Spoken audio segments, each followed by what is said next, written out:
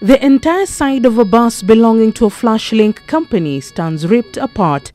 The seats sitting in the open nakedness as police officers and other persons remove them from the vehicle that was carrying passengers headed to Western Kenya. Tulikuwa mimi, mamangu, mtoto wa sistangu, na sistangu. Sasa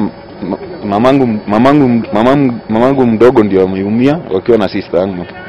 Wako hapa kwa hiyo hospitali ya St. Mary's. 19 among those who were on board succumbing to injuries on the spot or en route to hospital. Tuko na lori ya Super Highway Sacco ambayo ilikuwa inatoka pande ya Nairobi ikielekea pande ya Nakuru. Na ilipofika hapa ikawa inataka kuovertake trailer. Na ikakutana na trailer ingine ambayo ilikuwa inatoka Nakuru na wakagogana head on collision, na tumepoteza watu 18 ambao walikuwa kwa bus. Wengine wale wameumia wamepelekwa St. Mary's Hospital hapa Gilgil. The tarmac littered with belongings, bodies of the dead and parts of the vehicles involved in the accident.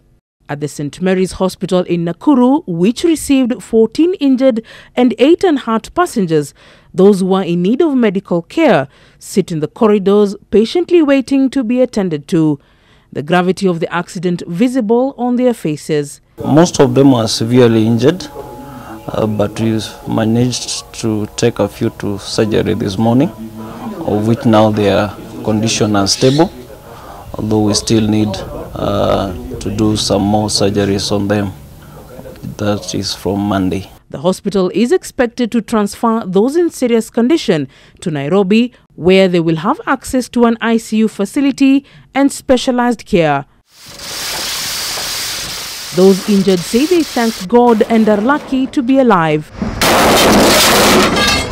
Those who witnessed the accident say the bus driver was not just speeding but recklessly overtaking on the road, throwing care into the wind. Uchunguzi umeanza na tutapeana hiyo ripoti ya kwa nini imefika huku baadaye wakati tumeshamaliza uchunguzi. Mpaka saa hii hatujajua idadi ya basi ilikuwa inabeba watu wangapi. The driver of the bus is said to have escaped unhurt.